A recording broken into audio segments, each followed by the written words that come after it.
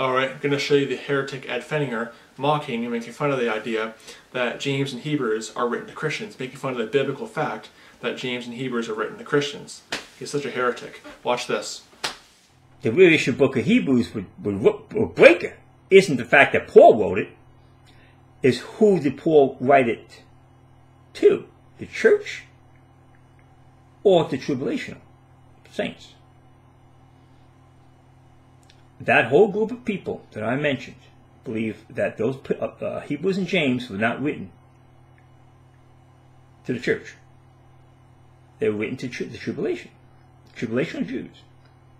That's why they were saying, well, the 12 tribes of Israel, see that? They're scattered tribes, see, look at that. Can't be church.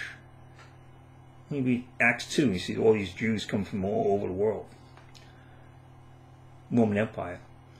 And then you read Hebrews. You say, see, it's the book to the Hebrews. That's like prove something. Yeah, and the early church was Hebrew. 50 years, all Hebrew. Go to the Jew first, then the Gentile. He does not understand Scripture. He's lost. That simple.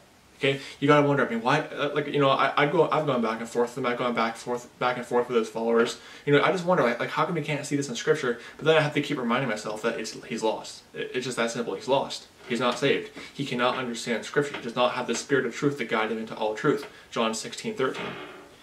It's that simple. He does not have an unction from the Holy One that he may know all things. 1 John 2:20. He is unsaved. He is still dead in trespasses and sins.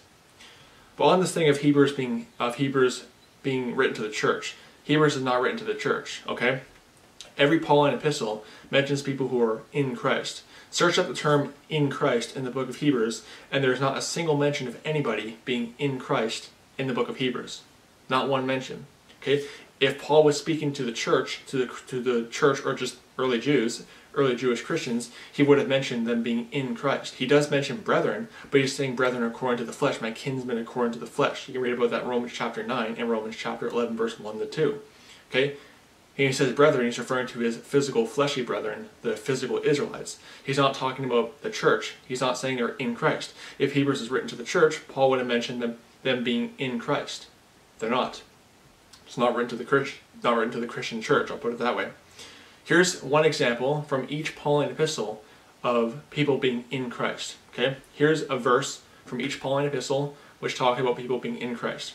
Romans 8:1, 1 Corinthians 1:2, 2 Corinthians 1:21, Galatians 1:22, Ephesians 1:3, Philippians 1:1, Colossians 1:2, 1 Thessalonians 2:14, 1 Timothy 2:7, 2 Timothy 1:9, and Philemon 1:23. And of course, there's some Pauline epistles missing, but a lot of the Pauline epistles, are continuations of each other. But there are people who are in Christ in Hebrews, in the Pauline epistles. There's nobody in Christ in Hebrews. I guarantee they're probably going to take that and twist my words, typical of them, because they have to lie to prove their point. They're liars, just like their father, the devil. You can see John 8:44.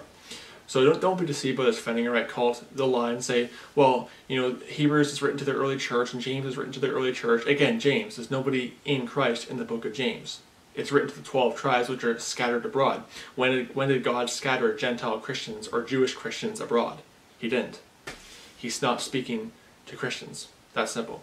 So don't be deceived by this non-dispensational heresy of Ed Pfenninger. May the grace of our Lord Jesus Christ be with all the brethren. Goodbye.